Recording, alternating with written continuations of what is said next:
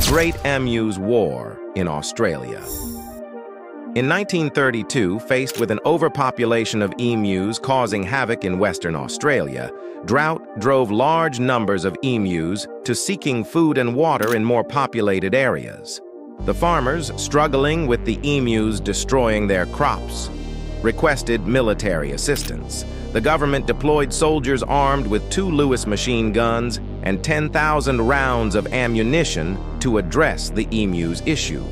However, the attempt to curb the emus' population proved to be a comical misadventure, as the agile birds evaded the soldiers and their weaponry. The military operation ultimately ended in defeat, highlighting the resilience and adaptability of the emus in the face of human intervention. Do smash that like button and subscribe for more.